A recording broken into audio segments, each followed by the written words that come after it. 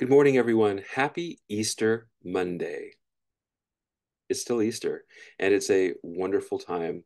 The day after Easter is also a wonderful feeling of, I don't want to say relief because it sounds like the travail, but it's good. It's good to be on the other end of it. So now we get to just enjoy it. Thanks be to God. Hey, as we do during Easter, we do the Regina Caeli. So let us pray. Regina Celi, letare, alleluia, quiaque meruisti portare, alleluia, resurrexit sicut dixit, alleluia, ora pro nobis Deum, alleluia. Great, because the Regina Caeli replaces the Angelus, and if you're doing the Angelus at noon and things like that, it's this thing. Great. It's just a lovely, lovely time. Happy Easter. Well, it was a lot. It was a really wonderful time, and I'll talk more about that in my reflection. It is not snowing today. In fact, it'll be a little bit warmer throughout the week. And we'll get back to snow on the weekend, though, because, of course, it's just April and it's still very much within the ski season around here, too. All right. As we do, let us dig in. In the name of the Father, and of the Son, and of the Holy Spirit. Amen. Let us pray. O God, who give constant increase to your church by new offspring, grant that your servants may hold fast in their lives to the sacrament they have received in faith. Through our Lord Jesus Christ, your Son, who lives and reigns with you in the unity of the Holy Spirit, God, forever and ever. Amen. A reading from the book of Acts. On the day of Pentecost, Peter stood up with the 11, raised his voice, and proclaimed, "You who are Jews, indeed all of you staying in Jerusalem, let this be known to you, and listen to my words. You who are children of Israel, hear these words. Jesus, the Nazarene, was a man commended to you by God with mighty deeds, wonders, and signs, which God worked through him in your midst, as you yourselves know. This man, delivered up by the set plan and foreknowledge of God, you killed, using lawless men to crucify him. But God raised him up, releasing him from the throes of death, because it was impossible for him to be held by it. For David says of him, I saw the Lord ever before me, with him at my right hand, I shall not be disturbed. Therefore, my heart has been glad and my tongue has exulted. My flesh too will dwell in hope, because you will not abandon my soul to the netherworld, nor will you suffer your Holy One to see corruption. You have made known to me the paths of life. You will fill me with joy in your presence. My brothers, one can confidently say to you about the patriarch David that he died and was buried, and his tomb is in our midst to this day. But since he was a prophet and knew that God had sworn an oath to him that he would set up one of his descendants upon his throne, he foresaw and spoke of the resurrection of the Christ, that neither was he abandoned to the netherworld, nor did his flesh see corruption. God raised this Jesus, of this we are all witnesses. Exalted at the right hand of God, he poured forth the promise of the Holy Spirit that he received from the Father, as you both see and hear. The word of the Lord. Thanks be to God. Keep me safe, O God. You are my hope. Keep me safe, O God. You are my hope. Keep me, O God, for in you I take refuge. I say to the Lord, my Lord are you. O Lord, my allotted portion and my cup. You it is who hold fast my lot. Keep me safe, O God. You are my hope.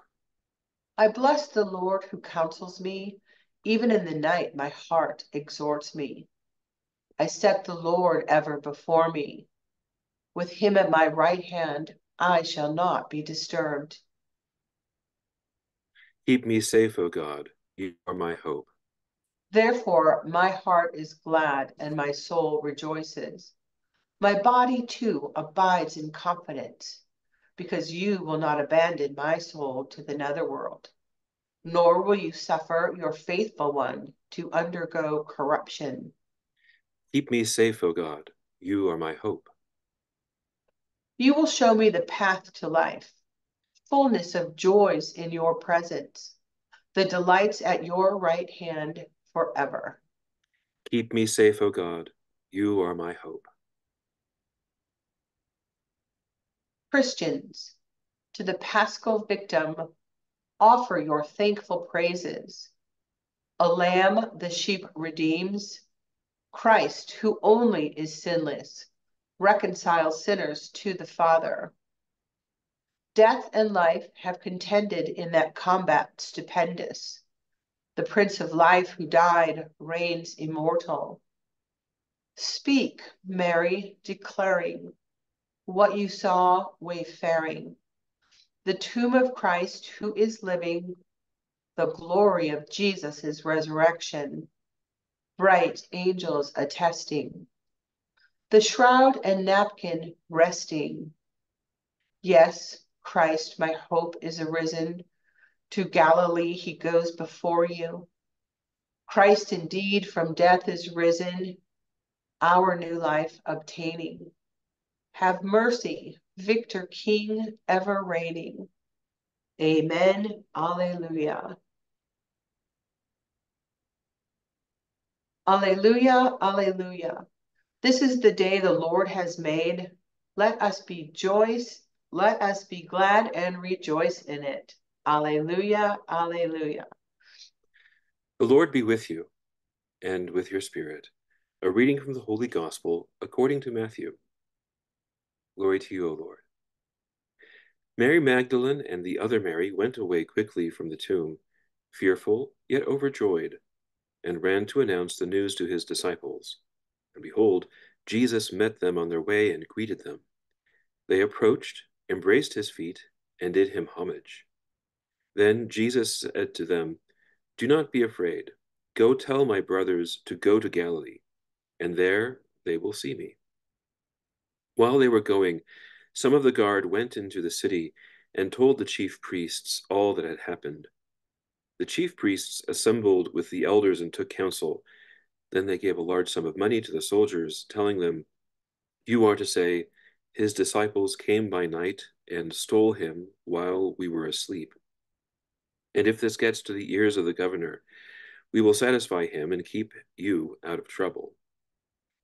The soldiers took the money and did as they were instructed. And this story has circulated among the Jews to the present day. The Gospel of the Lord. Praise to you, Lord Jesus Christ. There are some verses earlier in the chapter 28 of Matthew that we just read that I think are also worthwhile. So I'm going to quickly just read them now because there's a little bit more context there about what's going on, especially like, for example, with the guards. What is that? All right, so this is the resurrection in Matthew. After the Sabbath, as the first day of the week was dawning, Mary Magdalene and the other Mary came to see the tomb. And behold, there was a great earthquake, for an angel of the Lord descended from heaven, approached, rolled back the stone, and sat upon it. His appearance was like lightning, and his clothes was white as snow. The guards were shaken with fear of him and became like dead men. Then the angel said to the women in reply, "Do not be afraid. I know that you are seeking Jesus the crucified. He is not here, for he has been raised just as he said. Come and see the place where he lay. Then go quickly and tell his disciples, he has been raised from the dead, and he is going before you to Galilee. There you will see him. Behold, I have told you. And then the gospel that we read starts. So that's why Mary Magdalene and the other Mary went away quickly from the place. They were fearful, yet overjoyed, and so on. So that little bit with the angel is a lot of fun. It's also this, in the history of like drama in the West, one of these very early passion play bits that you'd get this dialogue, which is, do not be afraid. Jesus is risen. He is not here. Go to Galilee. That dialogue is a really very important one, like I say, in the history of drama, because now we have in the gospel this very interesting dramatic emphasis that what you are looking for is not here. You are in the right place, but you have to now go to the other place, which is where it's all going to come to its wonderful conclusion. And then they see Jesus on the way and they pay homage to his feet. Throughout the week, we're going to be hearing more of these resurrection stories. Like tomorrow, we will have Jesus the gardener. It's the way it is in the Gospel of John, where Mary Magdalene sees Jesus but doesn't recognize him because she thought he was the gardener. That's recorded in the Gospel. Okay, that's interesting. Then on Wednesday, we're going to hear the Road to Emmaus story, which will continue on Thursday, but we don't have coffee on Thursday. The first part of the story is kind of the important part. The second part is when the disciples have already like figured it out, and then they go back to Jerusalem from Emmaus and report what they saw. The stories that we will say this week are the different facets, the different pictures of the resurrection. And with that in mind, there's a lot that we can say about this. Now, kind of setting up the idea, especially for the Road to Emmaus one, it's a very important moment for faith and works. Very clearly, like Jesus is explaining all the things to them, he's walking along with them, but they don't recognize him until the breaking of the bread. There we have the description of faith, but then it really comes together when something happens, specifically the breaking of the bread. Brilliant. Great thing. We'll talk more about that on Wednesday. But right now, though, I want to share with you an idea, which is let's think about how the resurrection is depicted in art. Okay, that may seem like a kind of a funny thing. There are lots of depictions of the road to Emmaus and the Emmaus moment. I mean, in classical art, in fancy art, and the art that you have in churches and museums and other places in the world, and so on. There are really just kind of three different versions, though, of the resurrection itself. So Emmaus aside. I'm not an art historian by any means, but if you quickly look at the pictures of these things, there are really just three ways to do it. One is essentially Jesus standing over a box or outside of a box, and the guards all splayed out on the ground like they're dead, like we heard at the beginning of Matthew of 28 that I just read for you as kind of this addendum and context for the gospel that we read today. That's kind of the primary one. Then there's a secondary one, which is Jesus and the girls. So Jesus and Mary Magdalene and the gardener, the gospel that we hear tomorrow, or Jesus and some women, like the gospel that we read today, where there is, Jesus standing there and the women who are amazed. Then, kind of a third one is a variation on the first, or maybe it's just the first, and a different way of looking at it which is just simply like Jesus standing there, and usually like with a white banner of some kind for the resurrection. He's just, ta-da, the resurrected Jesus. So he still has like the marks of the passion, but is now alive. So perhaps it's maybe just focusing on that first idea of Jesus that way, standing above the box, and then the others down below. But kind of three different ideas, three different emphases. That's it. That's pretty much all of it. So here are a bunch of those images. So I quickly went yesterday and just looked at, with a search engine on the internet for art, at the various images of the resurrection as they're depicted everywhere. I'm not going to kind of tell you. I'm not going to tell you who did what because, frankly, it's a lot of details. It doesn't matter. We're not doing the art show, but enjoy this with me, and I think it's very enjoyable. Okay, here we have. As I said before, it's usually Jesus standing above with the thing and some folk below. And here is one of those. And you can't really see it, but in the bottom there, like you can see the shine off of some armor. You have one of those guards standing watch, except now terrified and on the ground. And again, and again, and again, and again. So it really is like the same thing. And even the stained glass, that's from Florence, by the way. And again, and so on. You get the idea. It's like over and over again. Like this is the composition. It has to be. This one has an angel just for fun because, of course, the angel is there, rolled back the stone. So, which is why he's on the stone, kind of going the other direction. And again, with the same image. Here we have the angel coming and doing the stone and not the resurrection per se, because Jesus is not appearing. In the 19th century, William Blake also had an empty tomb resurrection image, which is kind of odd. I'm not going to show it to you. But anyway, again, standing over a box, there are the folk below, terrified. This one's a little bit different. This one is Tintoretto. So Jesus is standing over a box, and the people down below are a bunch of saints, like Saint Augustine, Saint Cecilia, so on and so forth. So just a happy resurrection picture. But then again, it's the same composition, and Jesus stands there holding the banner. There we have the angels looking into the tomb, not seeing Jesus. They're not looking at him, but instead the angel is saying, "Go to Galilee. It's going to happen." Now, there's also another composition which is very important, which is of the harrowing of hell. This is Jesus taking the patriarchs out of the tomb, kind of, so essentially taking the patriarchs out of the place where they have been and leading them now to heaven. But still, it looks like the same thing in a way. Even though this is from the Eastern tradition, Jesus is standing over it, and now it's not that the guards are down below, but rather the saints, the patriarch saints, are being taken up. But then back to the normal, as it were. Some Albrecht Dürer from a lovely book of hours. Actually, this is a gradual. So that's that. Earlier, I said that the introit for Easter Day is a lot of fun. I have risen, I am still with you. That's what the music is. Resurrexit. It's like that's it. Anyway, so more illuminations and the same idea.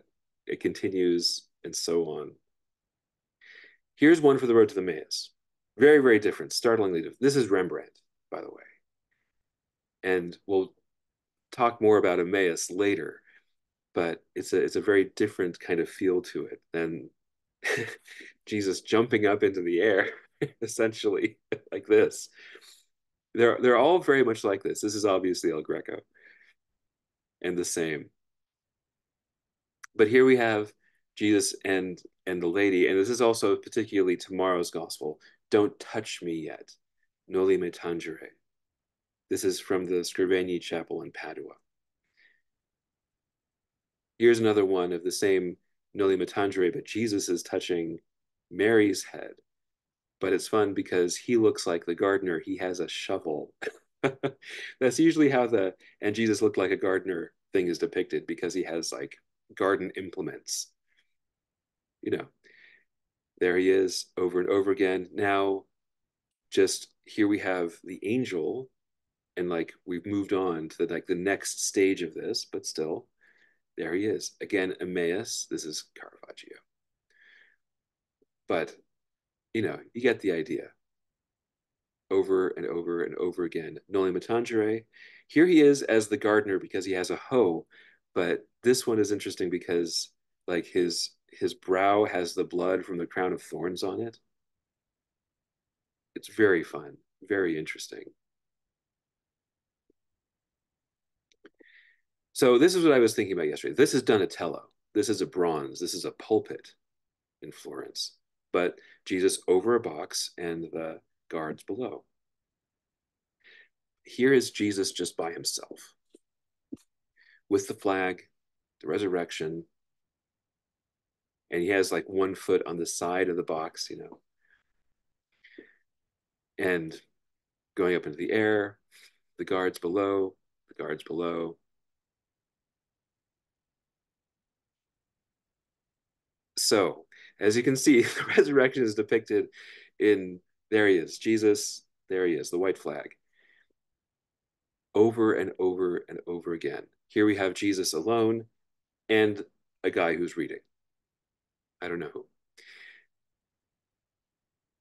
Over and over and over again. I hope you didn't mind that too much, this quick, go through a bunch of pieces of art. It's an interesting thing. And for that, I want to, on this Easter Monday, transition to a slightly different theme: how to celebrate. This weekend was a wonderful weekend for the church. From Thursday to the end of the day yesterday, we had many liturgies and about 4,500 people that we counted, plus a number of other people who coming in at different times to go and pray. Yesterday was simply bananas around here in terms of people coming to church. It was a glorious and wonderful thing, and thanks be to God. And it was a day of great celebration. Today, the church is going to be pretty quiet. We're not going to have the same foot traffic, but today is still Easter Day. Today is still, it will be all week, day after day, Easter, the same Easter day. We celebrate this octave. And on this Easter Monday, what I want to do is encourage the continued celebration. Now, during Lent, we of course have our Lenten practices: fasting, almsgiving, prayer. That's great. Well, in Easter time, we move away from the fasting, obviously, but go to the celebration. And so I encourage everyone, especially in this Easter week, to celebrate well, to actually enjoy it, because we should. It is worth celebrating and continuing this celebration. The pictures I just showed you, really, it's just for fun, just as a little excursus. But all of those are things that we're going to read this week. Yes, we got today Jesus and the guards and that moment, and then the women, and then. But as we go through this Easter mystery, especially this week, especially in this octave, it is worthwhile to celebrate it well and actually have fun. Yeah, I'm wishing everyone a fun week. Celebrate Easter. Thanks be to God. All right, as we always do, let's bring our prayers together now and offer them to the Lord that he will hear and answer us. For our Holy Father, Pope Francis, for our Bishop Oscar, and for all bishops, that their obedience to the will of the Lord inflame and inspire us to strive for holiness. Let us pray to the Lord. Lord, hear our prayer. For the Church, that we may increase in love of and respect for the Holy Eucharist. Let us pray to the Lord. Lord, hear our prayer. For all who have died, that they may enjoy perfect happiness and fulfillment in eternal life. Let us pray to the Lord. Lord, hear our prayer. For the doubtful, that the light and love of Christ may guide them to faith. Let us pray to the Lord. Lord, hear our prayer. And for whom and what else shall we pray? Through the intercession of St. Monica, for our friends and families, let us pray to the Lord. Lord, hear our prayer. Gathering all our prayers into one, let us offer them in the words our Savior gave us. Our Father, who art in heaven, hallowed be thy name. Thy kingdom come, thy will be done, on earth as it is in heaven. Give us this day our daily bread, and forgive us our trespasses, as we forgive those who trespass against us. And lead us not into temptation, but deliver us from evil. Amen. Let us pray. Look upon your church, O God, with unfailing love and favor, so that, renewed by the paschal mysteries, she may come to the glory of the resurrection. Through Christ our Lord. Amen. And may the blessing of Almighty God, the Father, and the Son, and the Holy Spirit come down on you and remain with you forever. Amen. Great. Happy Easter Monday. Enjoy it. Enjoy this whole and wonderful week. All right. God bless you all. And we'll see you again tomorrow. All right. Bye-bye.